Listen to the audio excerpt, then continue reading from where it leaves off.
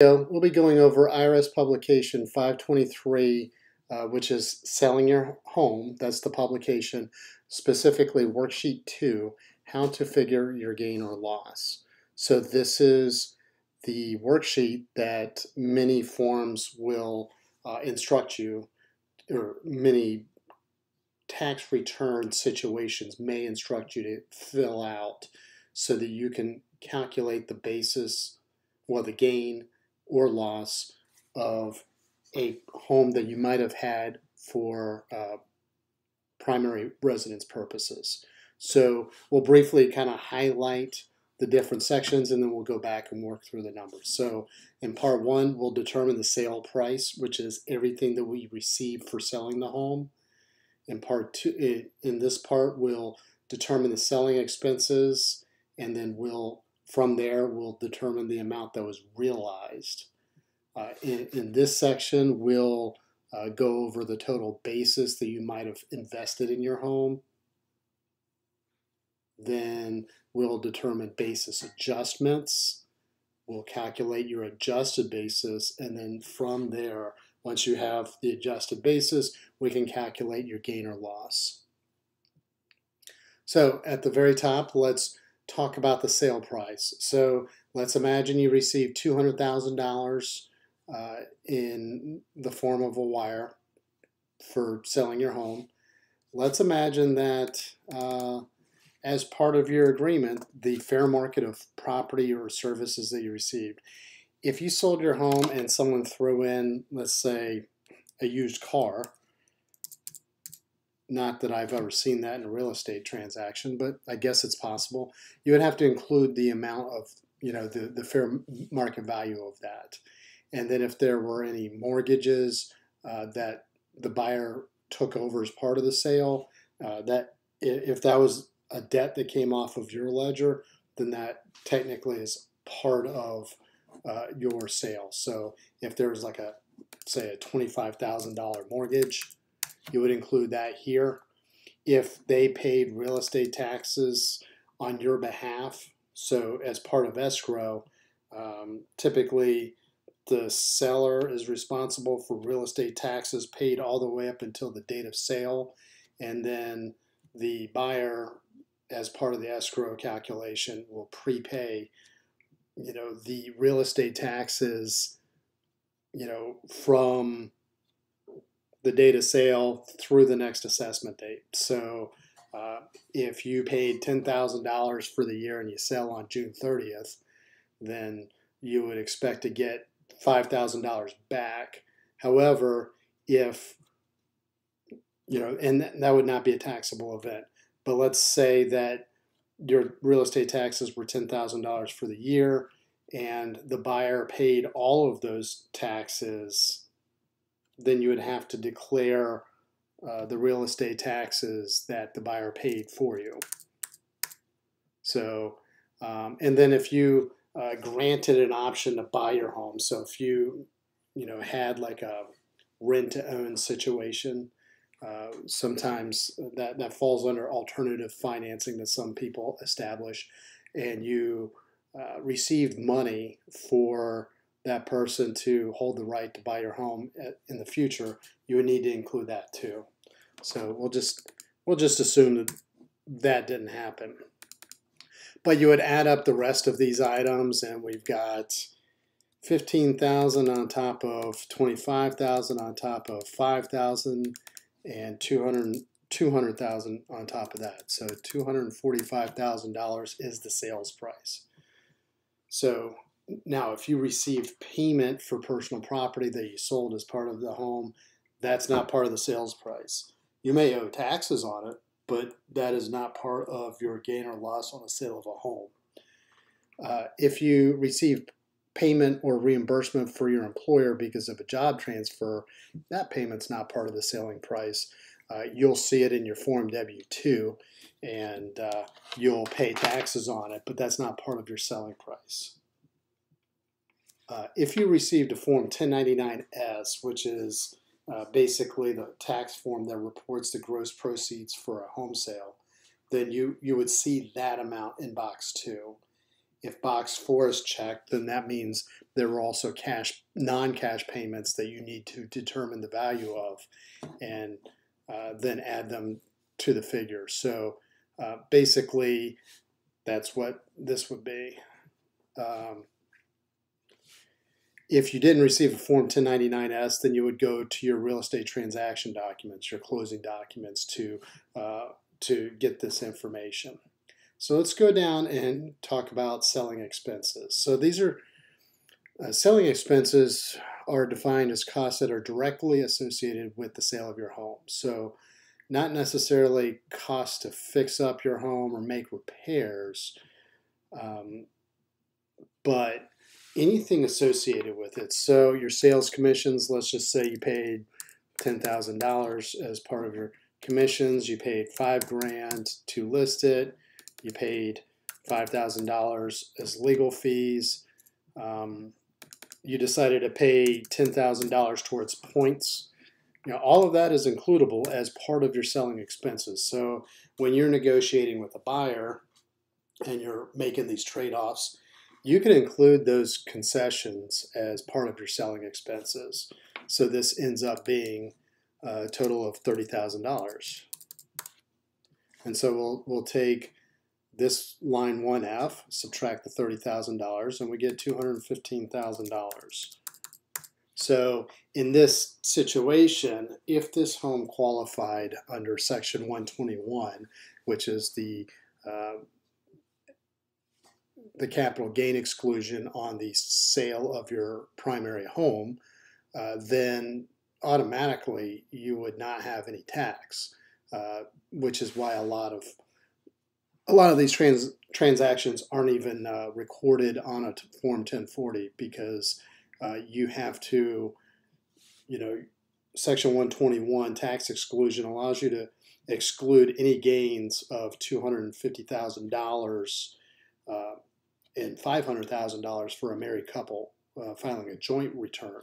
So if you only got $215,000, we haven't even gotten to the cost of your home yet. This is just the amount of money that you realize from selling your home. So now we're going to go into line 4, and we're going to calculate the total basis.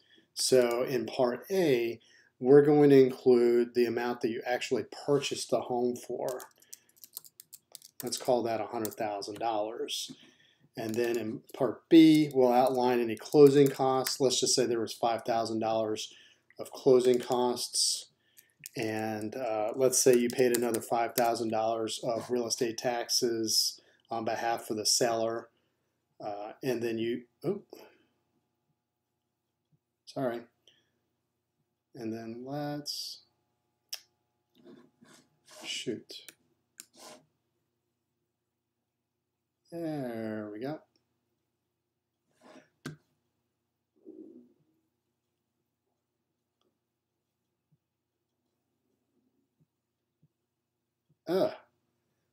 My apologies. I'm still working through the kinks of how to use this software, so bear with me.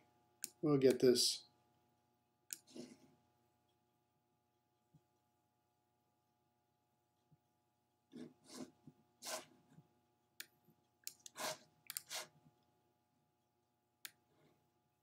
There we go. All right. So in part D, we're going to add any amounts that you spent on construction and improvements that are still part of your home. So I'll take a moment to separate this construction and improvements as opposed to maintenance and repairs. So construction or improvements would be things like major systems, like if you installed a new air conditioner, if you put in an extra bedroom in your home, if you replaced your roof. Those are all things that would be considered improvements.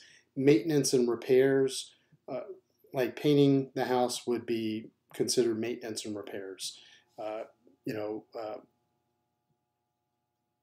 Things that are repair oriented. You broke a door, you replaced a door. That's all maintenance and repairs. once you start talking about significant improvements or you're replacing major parts, like if you had to do a overhaul of the electrical system, like that's a little bit beyond maintenance and repairs.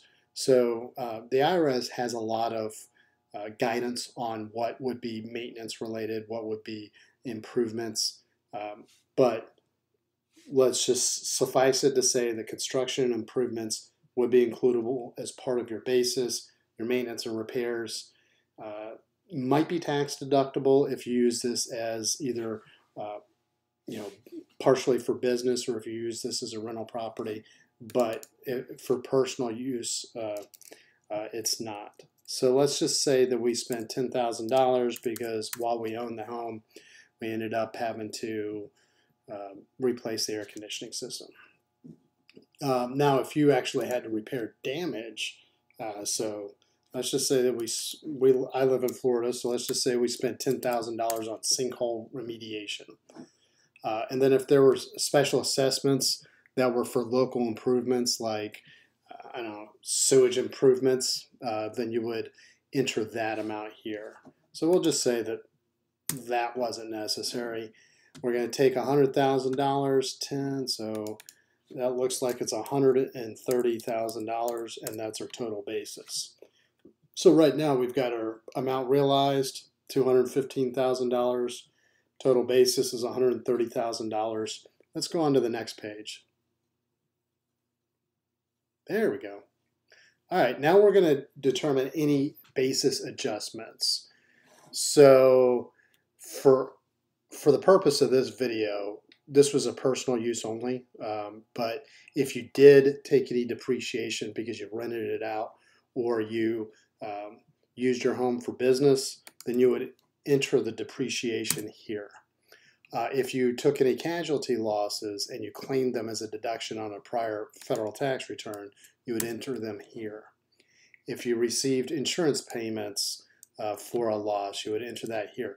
These are all things that you use to lower your basis. Like if you took a tax benefit because of the decrease in value, or if you got reimbursed for, like if you spent $10,000 to repair the damage on your home, that improves your basis, that increases your basis.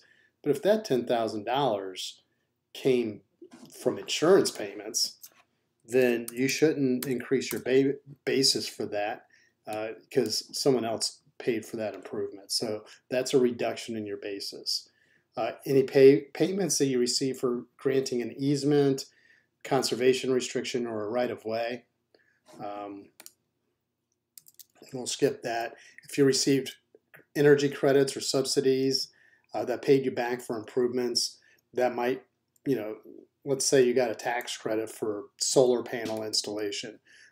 You can't take the tax, you can't use that as part of your basis if you received a tax credit for it. Any adoption credits that you claimed, any real estate taxes that the seller paid on your behalf. Now, if you bought a house and then they paid your real estate taxes, you've got to include that in here. However, if you reimburse the seller, then it's a wash. Any mortgage points that the seller paid, so let's just say the seller paid $10,000 of mortgage points as part of this purchase. So now if you bought your home between January 1st, 1991 and April 3rd of 1994, and you deducted the points as home mortgage interest, you would include it here. Or if you bought your home anytime after April 3rd, 1994, regardless of whether or not you deducted any of the points. You would also include any canceled or forgiven mortgage debt, any sales tax that you paid on your home and then turned around and claimed as a deduction. So again, you're lowering your basis for all of these tax credits or actual cash money payments that you got. Temporary housing that the builder might have provided you, any gain that you postponed from a home that you sold before May 7th, 1997, when we used to have rules that allowed you to defer gain as opposed to just exclude it. And then now we're going to add the total $20,000 of our adjusted basis. So now we're going to take line 4G and subtract line 5M, and that would be the adjusted basis. So that would be $130,000. That was line 4G, and we're going to subtract the 20,000, and we get 110,000. And then we're going to subtract this amount from the total sales price, which I believe was $235,000. So now if this amount is negative, then that means you sold your home at a loss. You can't deduct the loss, but you don't need to pay any taxes on the money that you received. If the number is positive, then you sold your home at a gain. You would then need to further determine whether or not you're eligible to exclude that gain, again, under Section 121 or through some other mechanism. And there's a part of IRS Publication 523 that talks about how much is taxable. That's beyond the scope of this video, but I'll click on it just so that you can see it within. Oh, okay. So it's on the next page. So how much is taxable, blah, blah, blah. And you can go through that on your own once you've completed this worksheet. So you'll see this video not only in the walkthrough for IRS Form 5405, but it also stands alone for any taxpayer that wants to determine whether or not they owe taxes on their home. So you can find more references to this either on our YouTube channel, or you can go to our website where we cover topics like this routinely. And simply go to teachmepersonalfinance.com. You can type in IRS Form 5405 or any other tax form, and odds are pretty high that we've written an article about it. If you like our articles, please subscribe to our newsletter. And if you like our YouTube videos, please subscribe to our YouTube channel. And as always, if you have any questions or comments, please post them in the comments section. If there's any topics that you would like me to go over, please let me know, again, in the comments section. So thank you very much and have a great day.